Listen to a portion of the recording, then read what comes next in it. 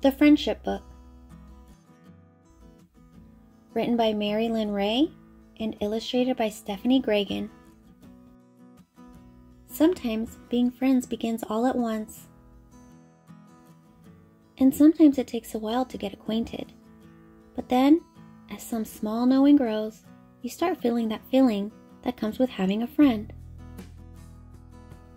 As if there's sunshine in your pocket or inside you. A friend is someone you like to be with, and they like being with you. A friend to sit with, to do things with, make wishes with, and just be quiet with. Friends share their secret wanderings and their secret places. They share lunches and stories and can't hold them in laughs. A friend can seem exactly like you. Then you don't really have to ask, do you? Or say, me too, because from the start, you almost knew something made you the same. Or a friend may seem very different at first, but once you're friends, what matters is just being friends.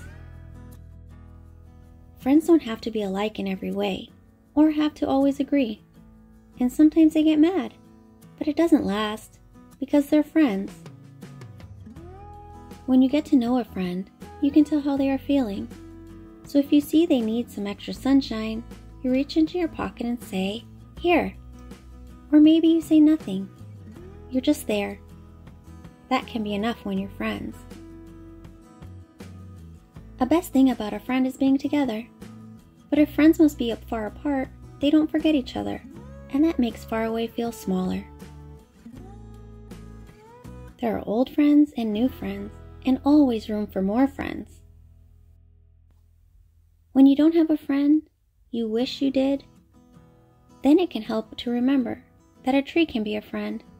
So can a rock you like to sit on, or a lake, or pond, or grassy hill, or some green, mossy place. A dog or cat, or nuzzly horse can too. And somewhere, there's someone who's also waiting to be your friend, the way you're waiting to be theirs. Anyone might be a friend, you just don't know yet. And even though you can never tell when a friend will happen, being friends could begin when you say hello.